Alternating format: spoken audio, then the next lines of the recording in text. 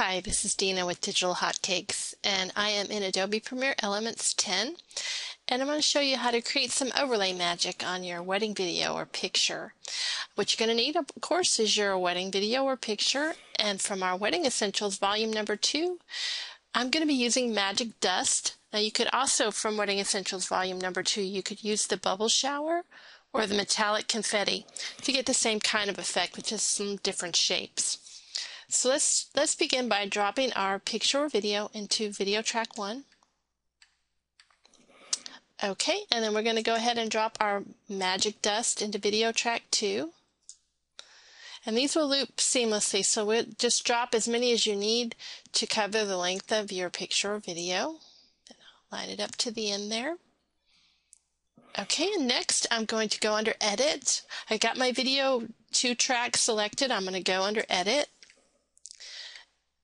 And down here under Edit Effects, I'm going to choose Opacity, and I'm going to change the opacity to 70%. Okay, while I'm in the Edit tab, my picture's not filling the screen here, so I'm going to select Video Track 1. I'm going to go under Motion, and I'm going to scale it up a little bit so it covers the screen. There we go.